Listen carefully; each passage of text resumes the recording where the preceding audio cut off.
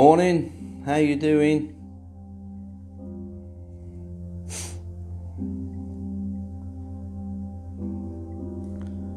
Morning, folks.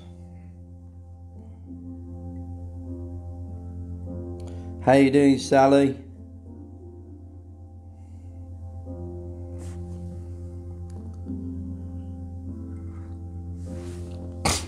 We'll just give everyone a few minutes before we begin. We'll hopefully begin at 10 o'clock.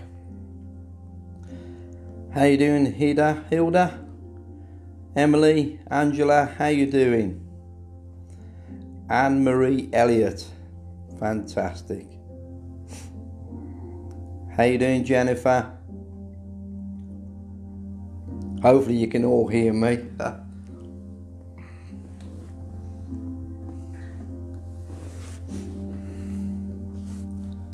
Barbara, Monica, Gwyneth, Angela, chucking it down. Well, it's quite nice here, to be honest with you. I'm in Birmingham. You can probably tell that by the accent. How you doing, Emily, Geraldine, Jill, Shirley? Morning, folks. How you doing, Pat?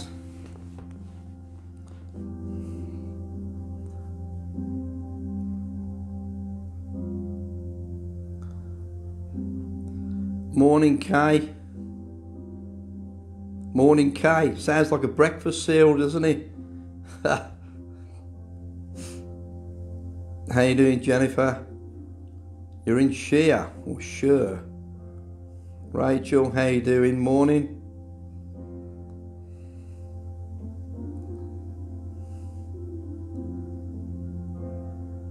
How you doing, Louise?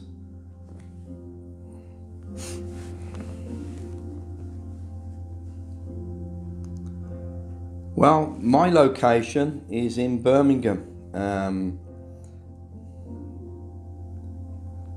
Yes, I'm in Birmingham, in a little place called Kings Norton,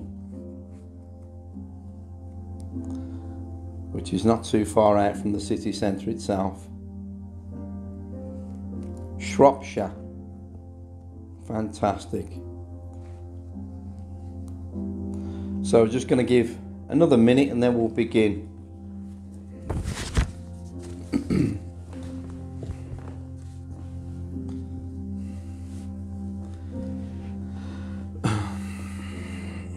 Have you all got your cup of tea, or is it just me?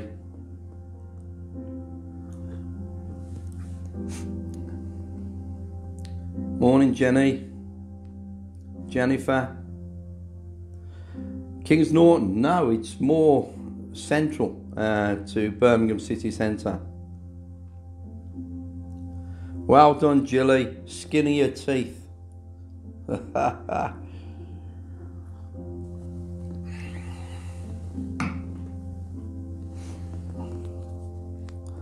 So,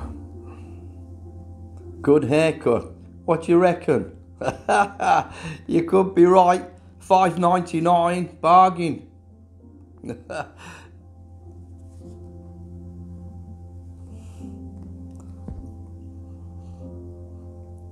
All right, folks, so we're going to begin. So maybe just close your eyes a little bit. Just settling into that space wherever you are.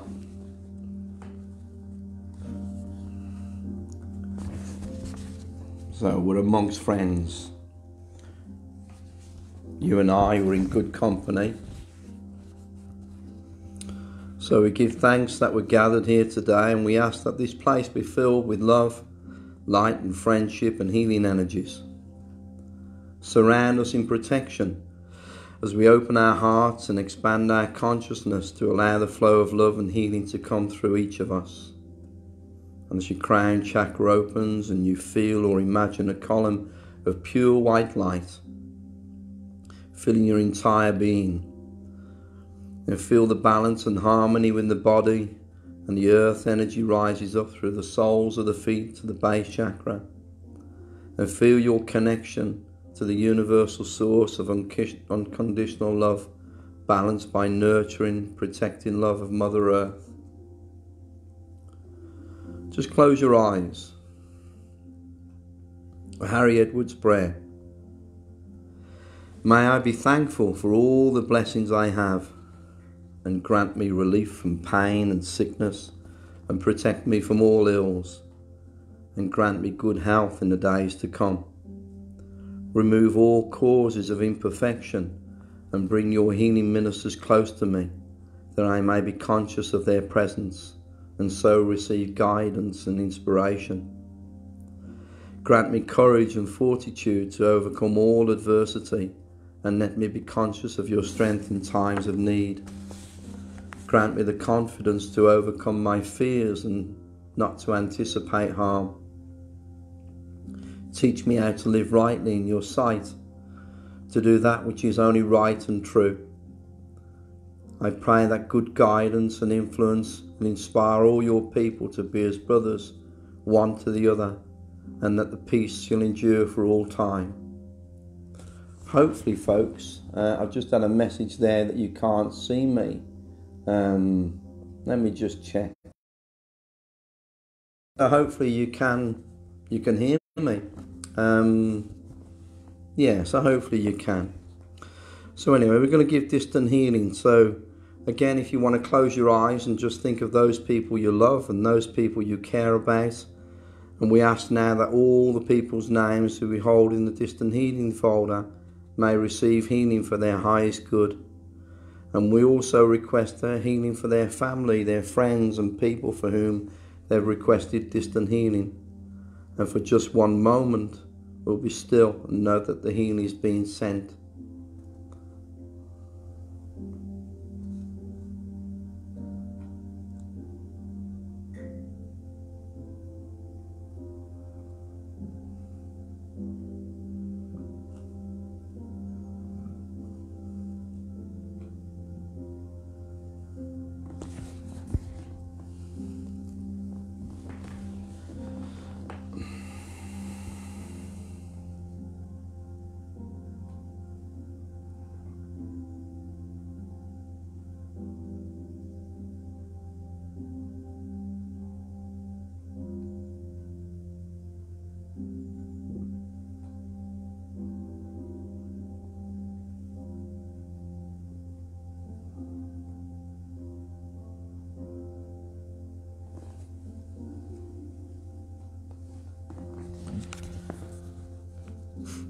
May all those we think of and all those in the healing book, may they all be placed in the healing light and receive that for which they are allowed to receive for their highest good. And our thanks and blessings for your help here today, and to all our friends in spirit. The sanctuary prayer. Heavenly Father, I surrender myself to the good influencing of your healing ministers, that through your divine healing power the disharmonies within me might be overcome, and the stresses of mind and body be eased and lessened day by day. Help me to adopt a more positive and helpful way of thought, and bringing me closer and in harmony with those around me, and with the divine healing purpose, and for those who are sick or in darkness of despair, who do not know the help that can reach them from spirit. I pray that this awareness come to them soon. So, folks, I was driving in this morning and I was thinking about our mum. And my mum was a great woman. And she really did encourage me to go into the holistic therapies. So when I was 26, I was ill, and from that illness, I sought another way. I went into complementary therapies, but before that, I used to be a bricklayer and a builder, so it was a far stretch from what I was doing. So if somebody said, like, one day you'll be doing spiritual healing and aromatherapy, I'd say you were so far removed from where I was. But the truth is, like all of us, it seems that there's a divine purpose, a divine plan, and I wonder if we could only just trust that. But I want to show you something. And it's this old clock which I've got in my room. And this was taken out of my mum's bedroom when she passed away. It's a really old clock, but I keep it here. And the alarm doesn't work or nothing like that on it, or so it seemed. And where I am now is a natural health centre which I'm in, which I work in and run. Anyway, this clock has been in my room for years, really, since Mum passed. And about 3 years in, I got a phone call from the estates manager, and he said, I have to go into your room this morning. I said, okay, why? He said, because I could hear an alarm going off, and this old alarm clock, which didn't work like the alarm, was ringing. And I said, oh right, I said, it hasn't worked. And then I realised it was on my mum's birthday. So it had worked once, and that was on my mum's birthday, and it hasn't worked since.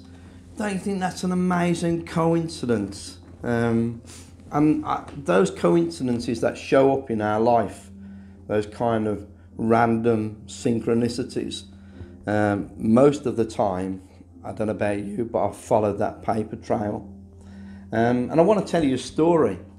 And it was about, I've called it I Bowed Down Before Jesus. And I'm going to read it as I wrote it some years ago. So I was treating a woman years ago who told me about her mum and spoke of her near-death experience. And so I went over to see her. And this is what she told me. She said, I was watching the TV on a Sunday afternoon, and then I walked into the kitchen and I bent down, and it was almost as if I'd been hit over the head. And I called my husband and he helped me get up, and when he did, I was dragging my right foot. I was sent to Dudley Road Hospital for observation, but was sent out the next day. And then I was sent home for the next 2 weeks. Nothing happened. And then she said I felt terrible, and then it subsided. We had a holiday planned and we went, and travelling was okay, and then I had another headache. We arrived at the holiday and I thought it would pass off me. And then we went for a meal and came back, and then we went to bed, and I didn't sleep all night. She said I was just so anxious. Don't know why, she said, it was just there, it was over me. And when I got up, I went to open the curtains and I collapsed and I was unconscious for a few moments. The doctor came and they took her to hospital, and they sent her for a brain scan. And then they decided to move her to another hospital, and then they had to do an operation.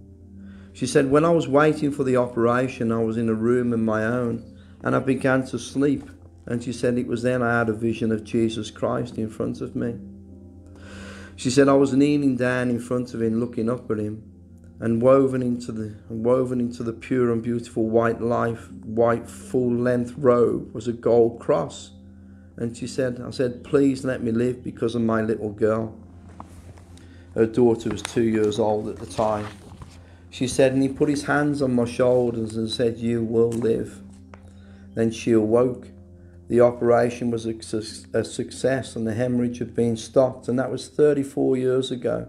And she was clear today about the vision she saw and heard.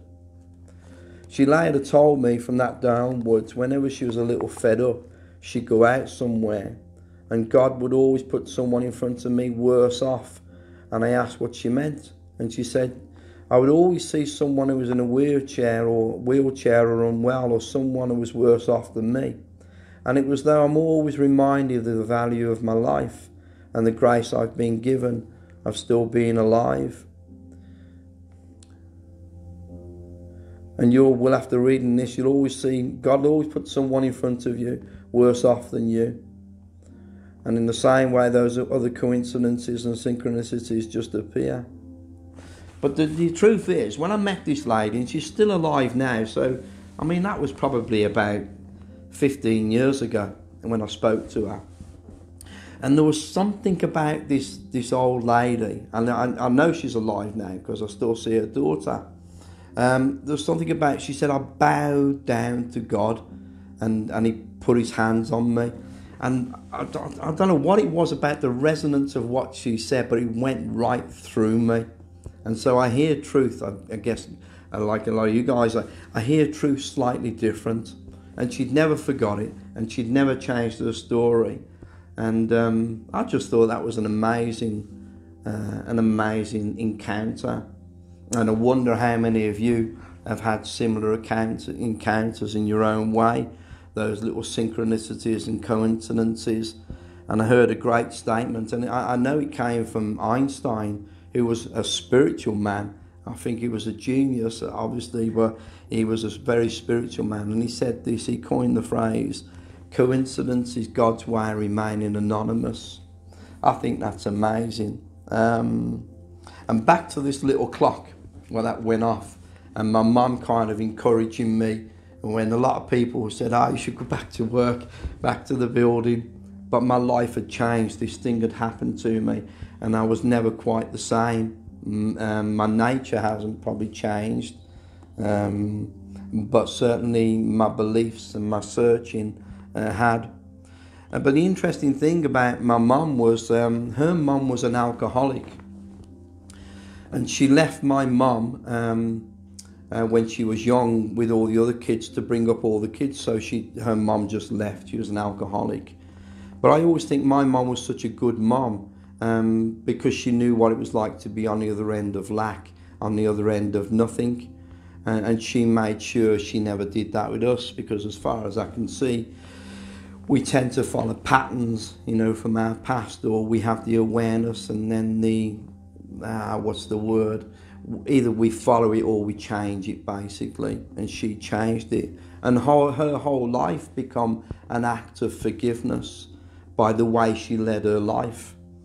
And I remember a great quote from Mother Teresa, who said, let your life become your prayer. And so many people are so busy talking, and really the honest truth is, if we could act out our life, and that life that we live could be our prayer. I know it's not easy, but I think that's a far better statement for each of us to aspire to. My mum's dad was a healer, and he used to have a corn on his hand, and although I never met him, he come through at different times through spirit. But she said he was a kind and gentle man, and he would just have this ability to lay his hands on people. And he used to say to them, so Mum said, that the pain, whatever it is, was going into this corn. So some part of him and some part of that legacy, I believe, was passed on to me. And I'm very fortunate and privileged, really, to be part of that story, part of that journey. So I wanted to do a little meditation with you, and about meeting your guardian angel, just on the back of that little story, perhaps. And so, if you want to get yourselves nice and comfortable, and we're gonna do this little meditation. So hopefully the link will stay good and true. And gently close your eyes.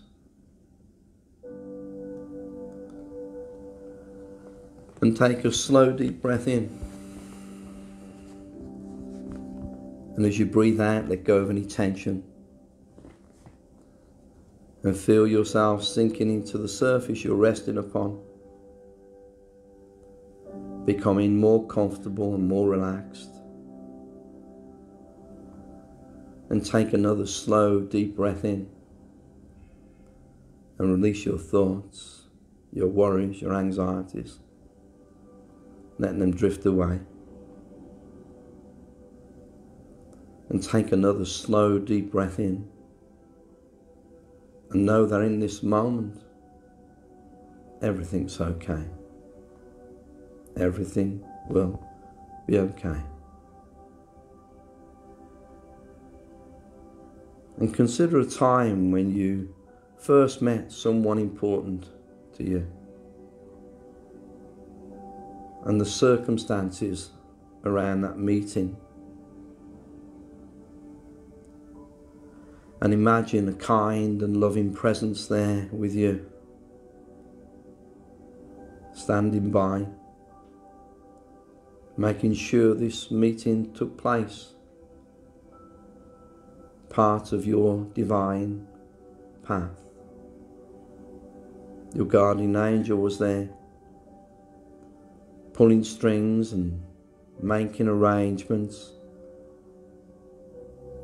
creating coincidences and synchronicities, and orchestrating all the events necessary to bring you together with that person.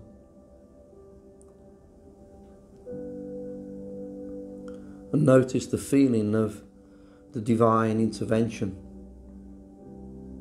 the blessing that surrounds that meeting.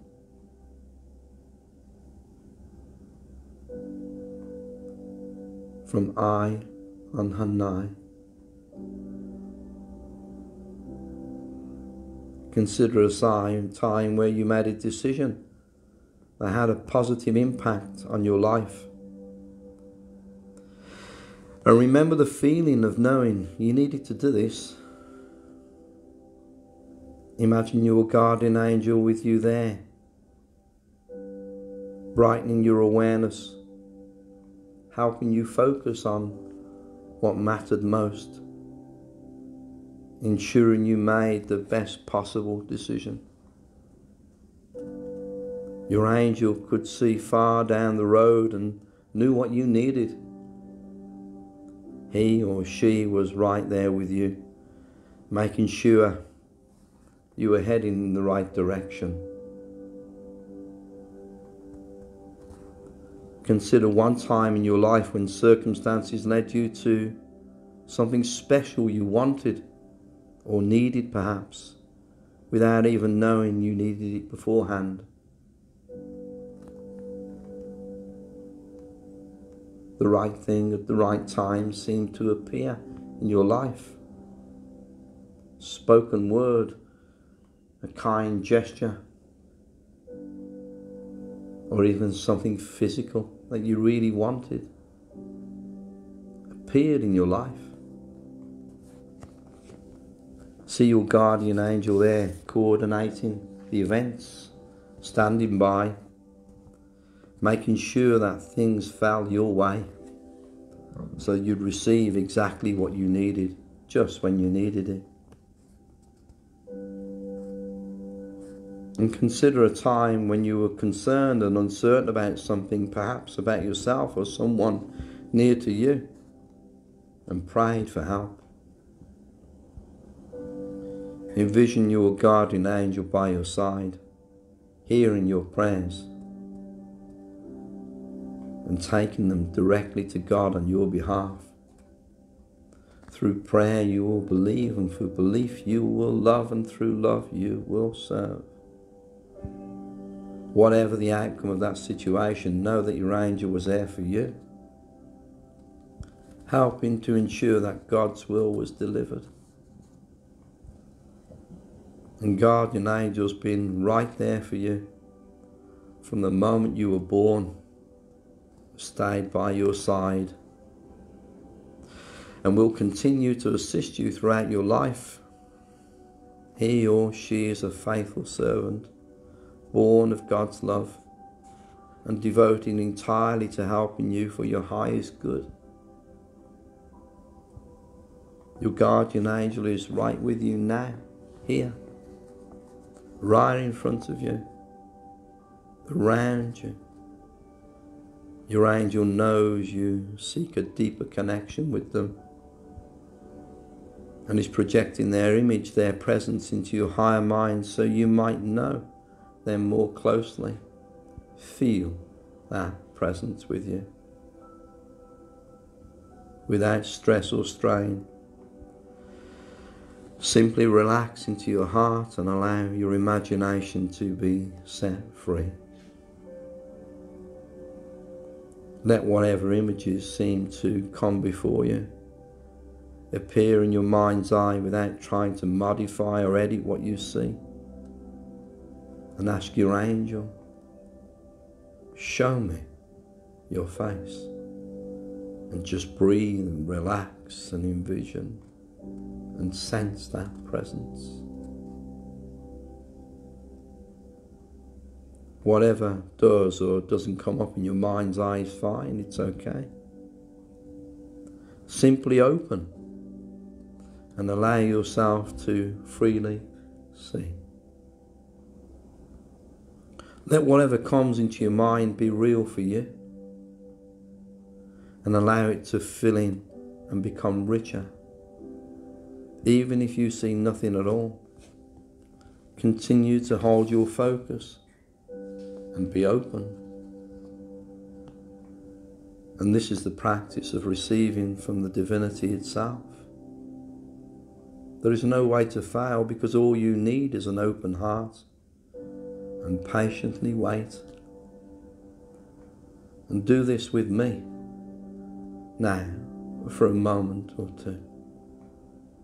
Feel the presence of that angel with you.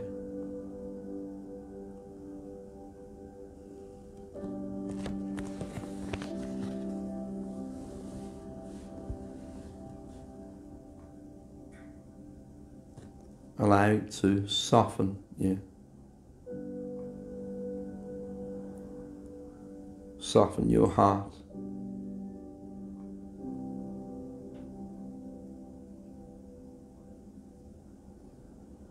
Feel that kindness, that generosity of spirit around you, comforting you. Know that you're not alone. It's impossible for you to be alone.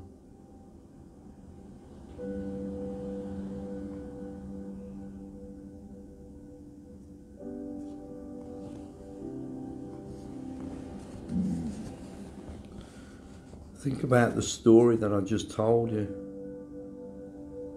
about that lady when she said she bowed down before God. And continue to hold your focus as you bow your head slightly forward, as you take a moment to give thanks to God for your guardian angel,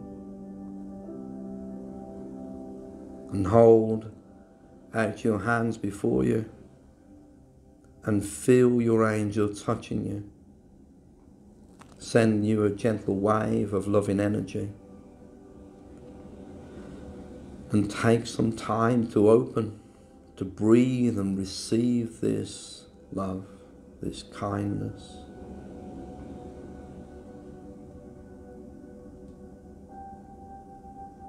And if there's anywhere in your body that hurts or needs healing, ask your guardian angel to send love and light and healing there now.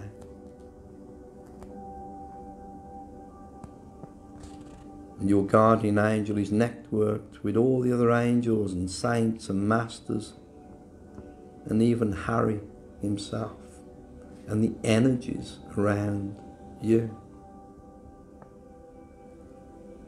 and all others throughout heaven. And ask your guardian angel to bring another presence to you now,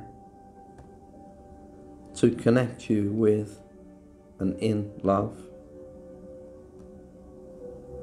And this may be someone you know or wish to know better, a situation in your life that needs to be resolved, or someone new to assist you through the next stage of your journey. And the journey was always about the return to the light and the connection to the light. You may ask for someone specific, or allow your guardian angel to bring whomever would be best for you right now. And take some time to breathe and open your awareness and receive your visitor now.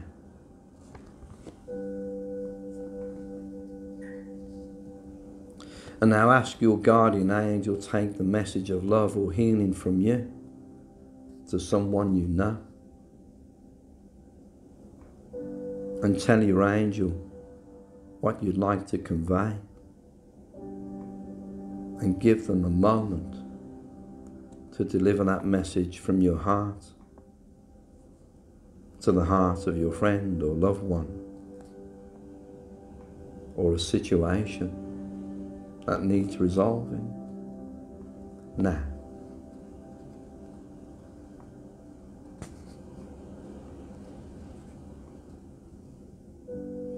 And ask your guardian angel if they've carried out any message for you in return.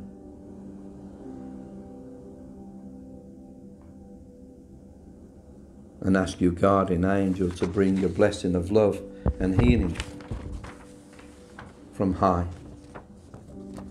from the divinity itself, directly to you now, wherever you are in the room that you're in. And see and feel your room filling with heavenly divine light. You may even smell a beautiful scent. Experience a wonderful feeling of softness, of love and peace, the greatest ambassador for change in oneself. And take a moment to allow this experience to expand as you simply receive love from above.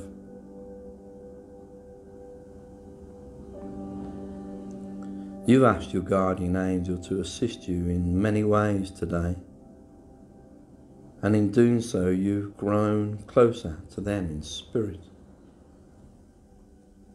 And take a moment to open your heart as wide as you can and be in that state of loving gratitude with your guardian angel now,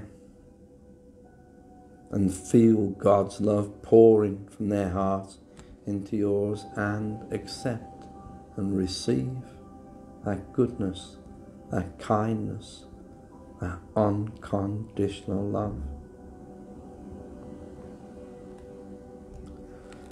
And cast your mind forward in time as you envision your guardian angel standing right by you, protecting you and serving you with God's love day after day and night after night for the rest of your life. Imagine yourself opening up more and more to the angel's presence. Ask that you might be helped to notice all the miracles, all the coincidences and synchronicities, large and small, being delivered to you in perfect timing. It will soon be time to bring this inner journey to a close. But first, take a moment to envision your angel before you one more time, and see and feel, or simply know, of their presence with you. And thank your guardian angel for their blessing, and give them yours. And bring your awareness gently back into your physical surroundings.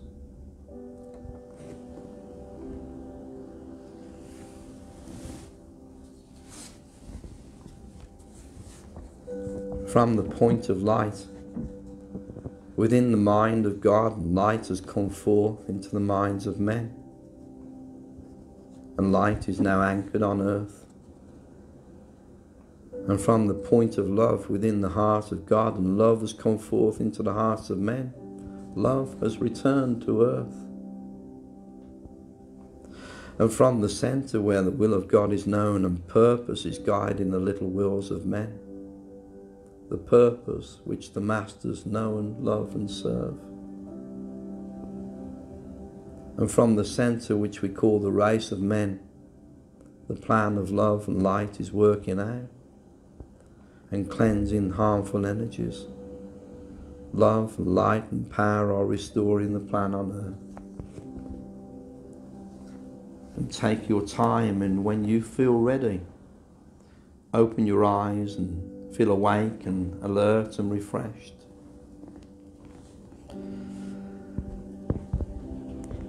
So listen, folks, keep a lookout for those synchronicities and coincidences in your life.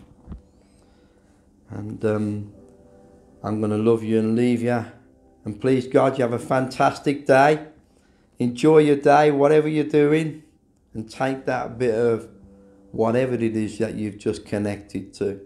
No one can take that from you. Look after yourselves, folks, and I'll see you in a couple of weeks. God bless. Thanks very much. Bye.